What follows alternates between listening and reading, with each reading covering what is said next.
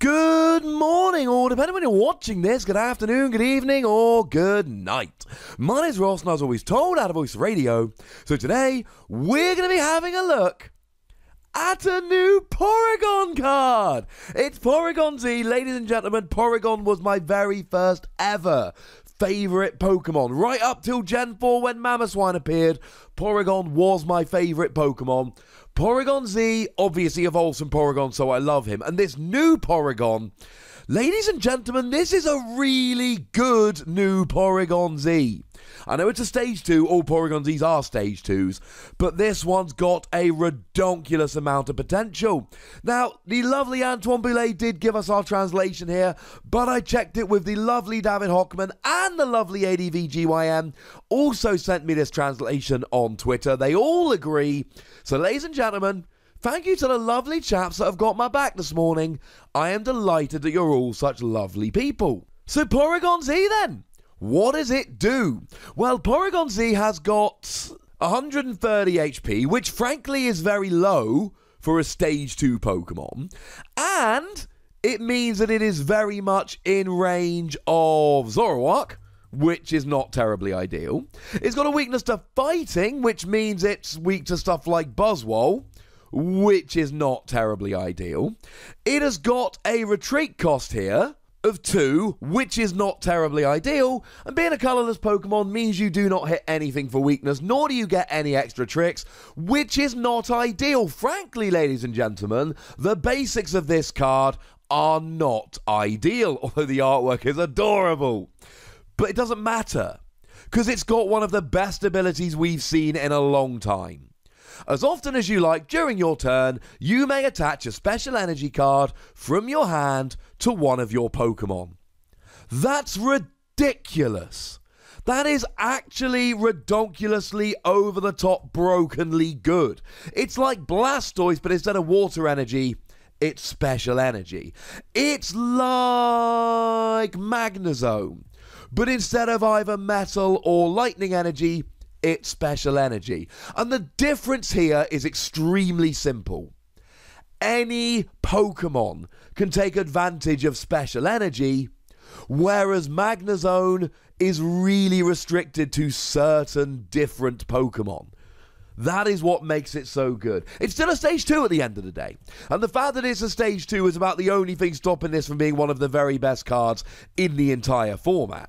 But Alolan Ninetales exists nowadays, which means that we can search out those rare candy more easily. And we've got Alolan Vulpix, which means we can search out the Pokemon far more easily. And the combination of Alolan Vulpix and Alolan Ninetales has made Stage 2 Pokemon far more techable than they've been in a very, very long time.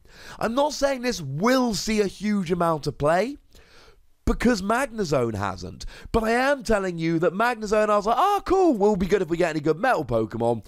And this I look at like, oh my goodness, that's ridiculous. Because make no mistake about it, special energy do more than regular energy do. I mean, look, you've got the obvious double colourless energy here, which counts as 2 energy. So you can just attach them to some Pokemon that needs a huge amount of energy. I don't know, let's use Snorlax GX as an example.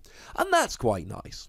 But don't forget, we literally about an hour ago looked at triple acceleration energy, which can only be attached to an evolved Pokemon and only lasts for a single turn, but is free of any energy. Except now you can attach this, and it's not your attachment for the turn, it's one of many attachments you get for the turn. But let's not forget we've got Rainbow Energy here. Now you do have to take a damage counter when you attach Rainbow Energy, which is sad, etc. But now you can attach this, and all of a sudden, this is making any Pokemon good. Because here's the thing. This isn't just non-EX, non-GX Pokemon. This isn't just one specific typing. This is any Pokemon whatsoever can use Rainbow Energy. Yes, you've got to take the damage counter, and that's a little bit sad, etc. But outside of that, it's just ridiculously good, ladies and gentlemen. Then, of course, we've got the different unit energies. There are 3 of them, and between the 3 of them, they will cover any type, and you don't have to accept a damage counter in order to play them, which means you can now play a couple of different types, and they're covered by the same unit energy. Or if you're playing stage 2s, you've got super boost energy, which is 4 of any energy when attached to a stage 2 when you've got 2 other stage 2s in play. But it's also just any energy when attached to a stage 2. If you've only got 1 stage 2 in play, this is still just an energy of any description. And that's how we end up with such a ridiculously good card here. Because we can go playing around with any of these. And now you can be attaching whatever you like. You could play, let's say Beast Energy. It's any energy when attached to an Ultra Beast, and it lets you do 30 extra. It's also a Prism Star, so it's 1 per deck because it's too gosh darn good. Well, now maybe you play Buzzwole. And you also play Nihilego. And you might as well play the new Kartana. 130 for 1 energy is pretty good if you've got 4 prizes remaining. And you can play Buzzwole GX as well while you're here, because, why would you not at this stage? And maybe you play Xurkitree GX, because, you might as well. And now you can play Unit Energy, and Rainbow Energy, and Beast Energy, and you can put them all down whenever you feel like it. You can get any of these Pokemon rolling whenever you darn well feel like it. Let's take a deck like Gardevoir, a Pokemon so interesting it's probably going to need a new video in the next few days to explain how it's quite so good nowadays. But the short version is it does 30 damage for each energy attached to both active Pokemon. Which means you want to get as much energy as you can on the field. Now, you've already got the ability, which lets you attach an extra fairy energy per turn, but now with Porygon Z, you can attach 4 double colorless in the same turn. And it means that you can also attach 4 triple acceleration energy in the same turn, and double colorless energy is an extra 60 damage, and triple acceleration energy is an extra 90 damage, as long as you attach it to an evolved Pokemon and accept the fact that it's going to be discarded after 1 turn. It's ridiculous! Gardevoir can go nuts with this, and the fact of the matter is that because Alolan Ninetales is a fairy Pokemon with a good GX attack, instant KO on an Ultra Beast, you're probably going to be playing at least a 1-1 Alolan Ninetales line in Gardevoir anyway. We were playing Alolan Vulpix before this Alolan Ninetales came out in Gardevoir. So playing a 1-0-1 Porygon Z line is not difficult, and now Gardevoir's got a ridiculous advantage. And then, of course, we can start looking at all the other special energy that we've got in the format at the moment. Warp Energy lets you switch with one of your benched Pokemon. So all of a sudden, you've got an extra switch in the form of an energy. Or we could look at, and we probably should have mentioned this one earlier in the video, to be honest, Counter Energy. Counter Energy is 2 of any type of energy, just so long as you're behind on prizes and it's attached to a non-EX, non-GX Pokemon. That's pretty gosh darn good. And then we've got Memory Energy. Memory Energy lets you use attacks of your pre-evolutions while also being 1 colorless energy. And we end up in a situation here where our options are multiple. Between things like Rainbow Energy, Unit Energy, Counter Energy, we can basically power up whatever Pokemon we like here, while also having all of these extra tricks that we would get from something like Warp Energy and Memory Energy.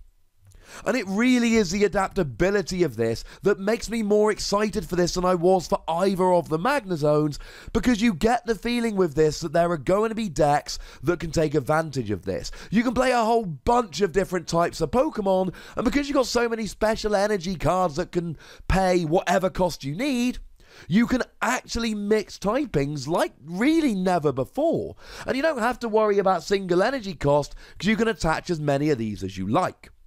Now, the only way to really search them out is with Energy Lotto, although to be fair, you could always take advantage of Macargo, which searches it out, and then once you've got Macargo kind of putting it on the top of your deck, there's nothing to stop you using something like a Pidgeotto or an Oranguru to actually get it out here. Although it's not the easiest thing to get rolling every turn, but it is absolutely something that you could do. Now, we do need to point out the downsides of special energy at this stage. There's a million different things like Enhanced Hammer that will discard them. You've got stuff like Xurkitree, which is immune, or can't take damage from, Pokemon with special energy attached. Although it is a basic Pokemon, so, Alolan Muck would work quite nicely here. And then, of course, we've got the whole it can't be recovered problem. Sure, special charge, but that's only in expanded. And sure, a Rangaroo, but that's your attack for the turn. And then even though you're playing all of these different special energy, you're limited to 4 of each of them in your deck, which can be a slight issue. But make no mistake about it. Yeah, there's downsides to special energy. But the fact that you can now attach as many of them during your turn as you like, and they're so much more adaptable than basic energy, and that this can be used with anything, really does make me excited for this. Yeah, it's a stage 2, but come on. This could really work. And if absolutely nothing else, a 1/0/1 line of this is going to make Gardevoir stupid good. Now, there is an attack here, but honestly, I can't get too excited about the attack because I've used up all my excitement on the ability. The attack does 120 for free colourless energy and confuses itself. It's fine. It's not particularly exciting. It's not particularly great. It is fine. It'll work sometimes. It'll help you out a little bit. 120 is not really enough. There's too many things around like Boswell which can take a hit from it. And the fact that you've got to confuse yourself while doing it is a bit of a pain. Yeah, you can use triple acceleration energy here, which is nice. But that is basically about it.